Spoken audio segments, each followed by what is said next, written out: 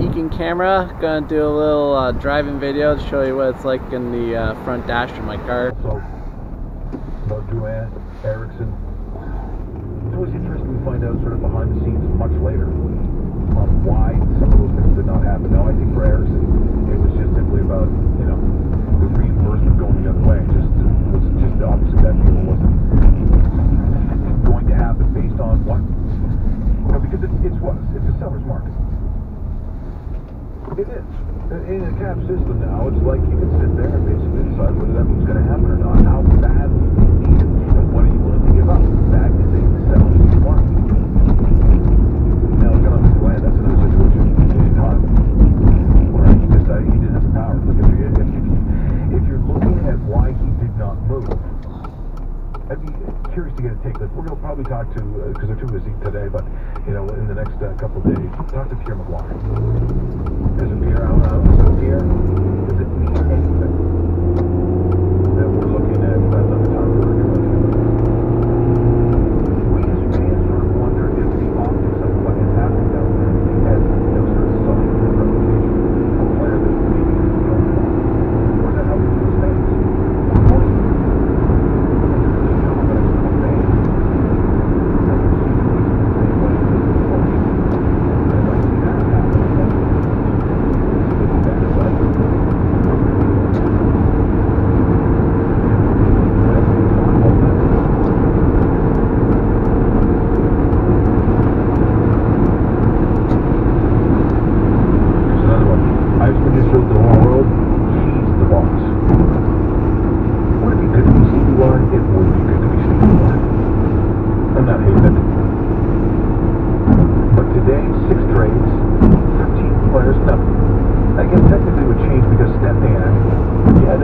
Actually a couple more, I wouldn't say earth-shattering trades, but Stefan Matteau has been dealt from the Devils to the Canadiens for Devontae Smith-Pelly.